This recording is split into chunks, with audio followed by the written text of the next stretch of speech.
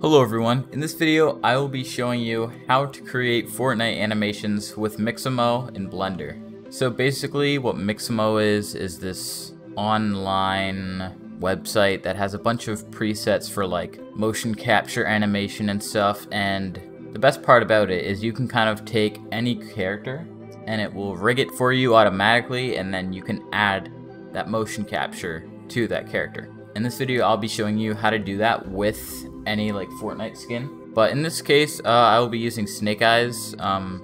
So I will leave the model for the skin in the description below. You guys can go download it and create some motion capture animations with it. The one downside to using Mixamo is it does not use facial animation, so you can't animate the face to make different poses. That's why Snake Eyes is kind of a good choice for this, because it only really has a head. It can't like move its mouth or anything. It's just this, right? So when you download Snake Eyes, it should look like this. It has the basic IK rig, right? But if you want to use Mixamo with this, you can't actually use this skeleton. You can't use this at all. So what you have to do first is you have to open this up. You have to click the drop down, open it, and then you click on this, and then you delete this. So now you're just left with the actual skin with no armature to animate it with. This will just allow it to be imported into Mixamo. So I have a smooth modifier on, and it also has an armature one. I'm just gonna delete the armature modifier, right? So boom, that's all you need right there, right? So first thing you do is you want to export it in FBX format. This is really important to make sure it's FBX, because it'll remember the vertex groups for the materials, so you can re-import the materials later, because you'll lose all the information in the process of exporting it. So what you have to do is export it as FBX, right? Go to download, just name it whatever. I'm gonna name it Snake Eyes, obviously. I'm gonna name it Snake Eyes too, because I already have the Snake Eyes FBX. So you export it, boom. Before you close, just make sure it's right there. See right there, there it is. Yeah, you just want to make sure that the file is there, right? So now you can close it. I can just not save this because I already have the same file of this, right? Go to your Chrome, search up mixamo.com, Mixamo. So once you sign in, it'll look like this. I already had a character that I rigged over here, so that's why this character is here. And basically it has so many different presets of animation. 52 pages, right? Of just different animations you can apply, right? To your skin, right? Oh shoot. So browse animations. What you really want to do is you just want to click upload character. You don't need to do it on an animation, because you can have the character, you can upload the character and then just use it with any animation. You don't need to use it with just one. So you select the character file, import the FBX that you just exported from Blender, right? It might take a moment for it to process. Sometimes it takes a few minutes depending on what kind of character you're exporting. So once you have this set up, right, hit next. And this is kind of the part that will make your motion capture look good or not, right?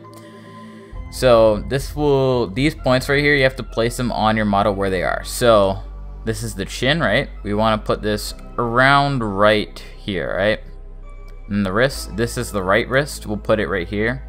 This is the right wrist. This is the left side, but as you can see, he's facing this way. For him, this would be the right side. So you want to put it right there. Here's the left wrist. Make sure you have used symmetry on, so it'll just be more accurate. So I'm gonna say around there's the wrist. You can kind of see it zoomed up on the side. And then the elbows, make sure you have the same thing in the right spot. So this is right elbow, this will go over here. I'm just gonna grab the left elbow and put it probably, let's see, right there. That looks good. Yeah, right there.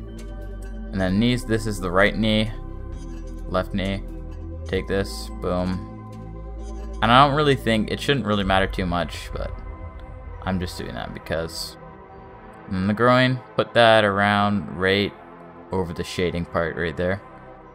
And then just hit next, and then it might take a second. Sometimes the result of the rigging doesn't always look too good, but you can always go back and re-upload the skin and then just put those points on again until it looks the way you want it to. Okay, once it's loaded, you should see your character here. You can kind of see how well the rig works if you just like look at it, you know what I mean? All the joints are working correctly. And another cool thing it does is it rigs the actual fingers too, so you can kind of try to see if the fingers are working. Like you can see the fingers are bending pretty well, I'd say. Right, so you can just hit next, boom, and then your 3D character has been uploaded. Proceed with this new character. So I have another character. This one is going to be switched out with it, so I'd have to re-upload that same character if I wanted that other character back. Okay, so hit next, right? Don't worry about what I'm saying. So you have it out here now. All the stuff is right here. Okay, so you have your character in, right? Choose an animation that you find most appealing, right? You can just do something like, you have some genres of animation: combat, adventure, sport, dance, all that good stuff. There's literally unlimited, and you don't even have to use Fortnite skins. You can use characters that comes already pre-rigged, and it loops too, so yeah. You can change some of these sliders up here. This one will give him a bigger range of motion, right? And then this obviously will give him a very small range of motion. So I'm just gonna keep it like that. Download. All the default settings are pretty much the ones that I'm gonna use. If you were going to use a different like FPS for your animation, you can literally just change that right here. So yeah, I usually just use 30, but you can hit download, right? It might take a couple moments, right? See, it should start downloading at the bottom left, right? Hip hop dancing. There we go. You can just exit out of this, right? And then you open back up Blender. So what you want to do is you can just go import FBX, right? Go to your downloads, and then you look for that same thing, hip hop dance. That was the one. You can already see I have a bunch. All of these are from Mixamo. Okay, so hip hop dancing, that's right here. Here it is, right here. So see, it kind of stops right here, and it is able to be looped. So I can literally just duplicate these keyframes. Yeah, see, you can see that's duplicated, right? I'm not gonna do it. I'm not gonna create a super long animation. I can just create it like this long, 135 frames, right? Right, that's all we need. Oh, and it still loops anyway, so exactly. So I'm just gonna save this animation test. Yeah, why not? So you have your animation here, but you go to shaded textures and it's just white, right? But the cool thing with using FBX is it saves that same vertex group of this is his body texture, this is his head texture. So what you want to do to get the textures back is you go back to your file, right? Hit file, go to append, and then wherever you saved the Snake Eyes skin in like that other project, right? Snake Eyes, here's my project file for him. It's G.I. Joe, fully textured IK rig, right? So you go to material, and then here you have those two saved materials, right? Grab those, click append, right? Nothing happened, right? So what you do, first you go down here to the right, MMed Convoy Tarantula Body. You click this little drop down right here, and then you can see those textures right here. The 001 and then the 001 here. Those are the correct textures. So you click that, boom, there's his body back. Go to the head, click this drop down, and then enable the head texture right here. And there you go, it's already back. So the next thing we're gonna do, I'm just gonna add some final touches to create the animation and make it look better, right? I'm just gonna go down here to my render. I'm gonna just make this 32 samples, right? Nothing crazy.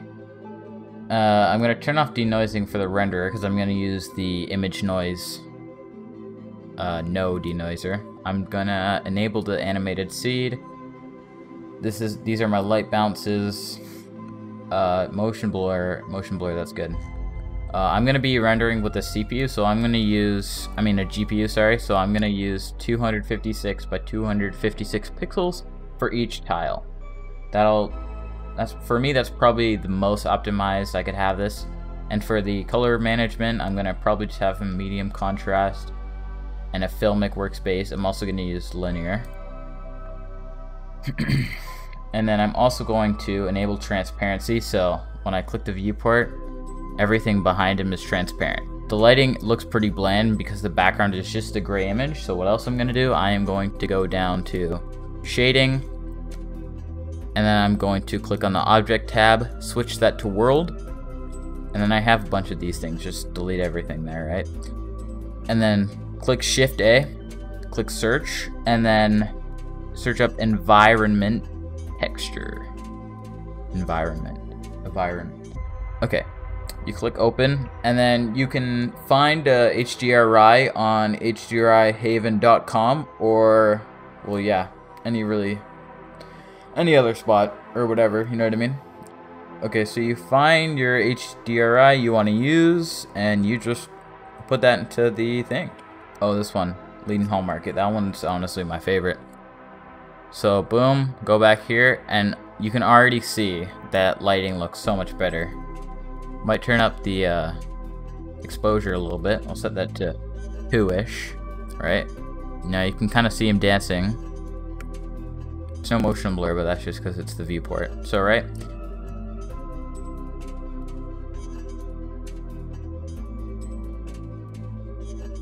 Compositing, up here, click Use Nodes. Bada bing, bada boom. Hit Options. Click OpenCL, that'll enable GPU calculations. Use that for sure.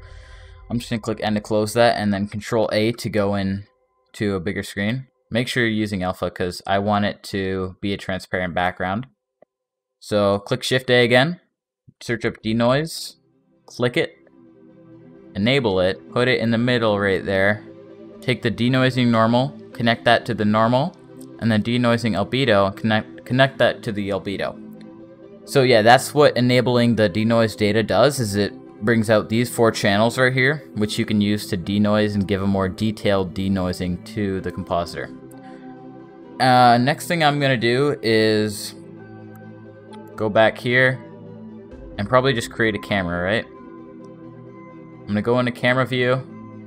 I'm going to view up here, click view up here, navigation, walk navigation, and then I can use the WASD and the E and Q keys to go up and down and move around and just create a good, good spot for the camera to be. Just say somewhere right there, somewhere in the middle.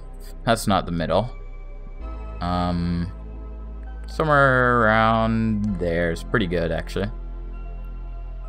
So once you have that, you can mess with these settings. I would just keep the focal length at 50. That's like the default. That's what your eyes see, so it shouldn't be too harsh.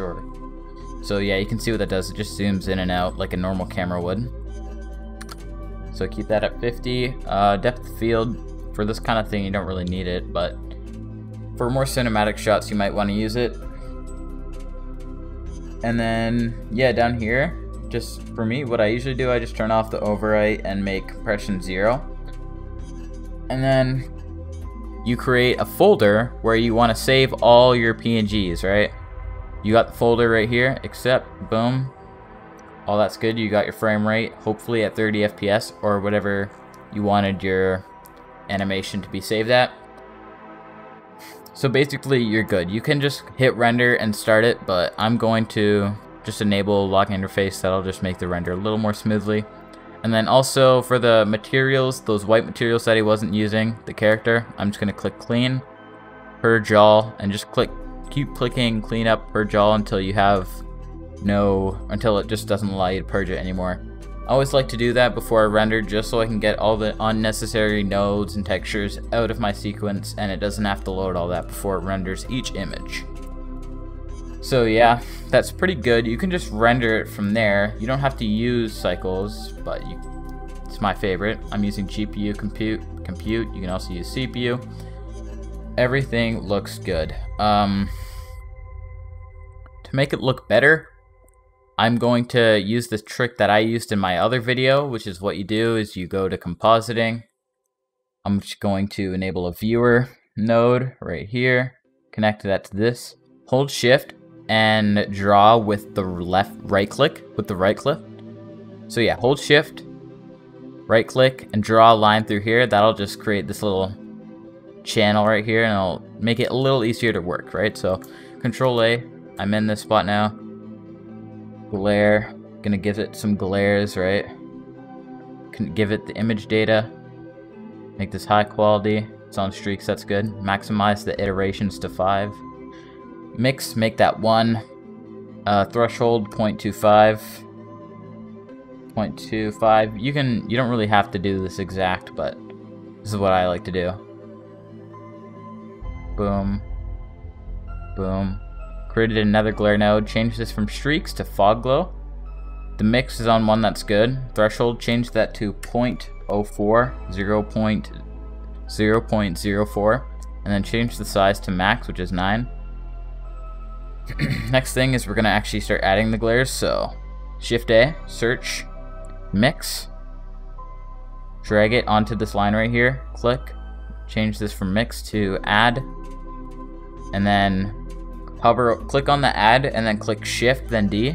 No, Control and D. No, yeah, Shift and D. And then click the next one onto here. So now you just plug these into here. Boom, right there. Boom, right there. The glares might be a little too extreme. I usually set them to like 3 or 2. Or just something like that, you know what I mean? See, it gives it a really light, you know, nice feeling. But yeah, that's pretty much it. You can kind of see it gives it a little more glow, right? So you can see this is the original right here, from this noisy image to this. Takes a minute to load. Perfect, right? So once you got all that, boom, Control A to escape this area, click layout, and then you can just basically hit render, right? Render animation up here. Oh, sorry. There's one more thing actually. Click plane, scale this up a good amount. It doesn't really need to be that much. I'm just gonna name it Shadow Catcher. You don't really need to name it anything. But you go down here to the transform or the object properties. You go down to visibility, and then you go to mask and click Shadow Catcher, not Cratcher. Shadow Catcher. There we go. So now when you go back to here,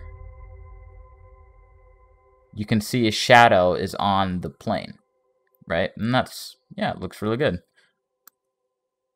I'm just gonna make sure, yeah, so his feet is on the ground, so that's good.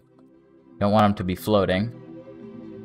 I hope you don't want it to be floating, because that'd gotta be a little weird. So yeah, you can render animation, and then yeah, when I'm done, I'll show you guys it. Boom, view animation. Boom, you can see it right there. You can see it's going through all the different images, right? It's looping too, so yeah, that looks pretty good. You can see the shadow catcher is working as expected. Create a new, I'm gonna create a brand new project, and then go to video editing, add image sequence, boom. Rough videos, animation test, here it is. Select all, add image strip. Boom.